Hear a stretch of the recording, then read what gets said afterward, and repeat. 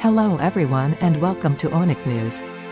In today's topic we talk about Yoo Ah In mourning the loss of his father.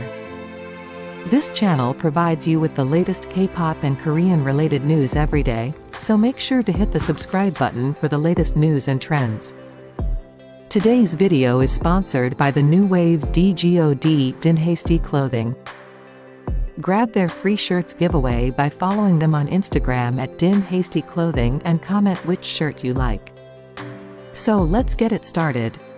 Actor Yoo Ah In, real name Hong Sik, is grieving the loss of his father. According to entertainment industry sources, Yoo Ah In's father, the late Mr. Young In, passed away on August 7th after battling an illness. He was 67 years old.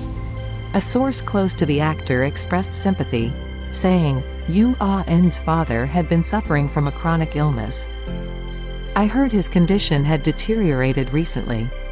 Yoo Ah In is currently staying by the side of his father's memorial in deep sorrow. The funeral service is being held at the DCMC Daegu Catholic University Medical Center Funeral Hall, with the burial scheduled for 9:30 a.m. on August 9th at Myeongbok Park.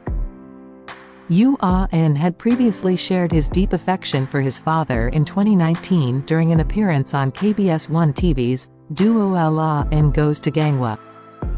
He reflected on his relationship with his father, saying, I came to Seoul at 17 to pursue an acting career. I was focused on myself, trying to make a place for myself in the world. Despite that, I've always been a mama's boy. When asked who I liked more, I never once said, Dad. Recently, I started to think about my father. For the first time, I called him and talked about various things and told him I loved him. It was the first time I had ever said that to him as an adult. It felt awkward, he admitted, resonating with many viewers. What do you think about it? Please let us know in the comments.